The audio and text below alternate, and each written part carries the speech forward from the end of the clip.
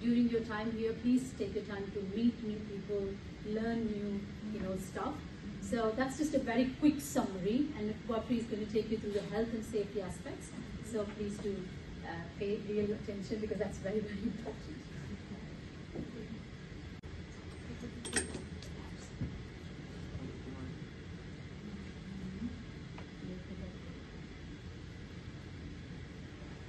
Yeah, so we do talk about health and safety for everybody, students, staff, whoever comes in, standard procedure.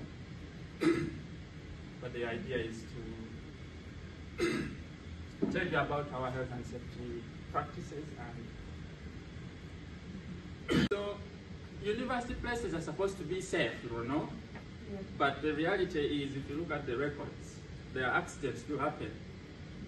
And I have examples here. In Nottingham University, there was a fire sometime in 2014. Prepare some chemical. You have to look at what is the harm potential.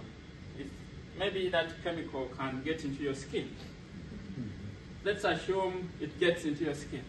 What is the harm potential? Right? And so is it likely to kill you, fatal, or maybe negligible? So all this information will be included on the material safety data sheet. Regulation, which basically compels all employers to provide safe working conditions. Okay? But individuals also have to take responsibility for themselves, you know what I mean?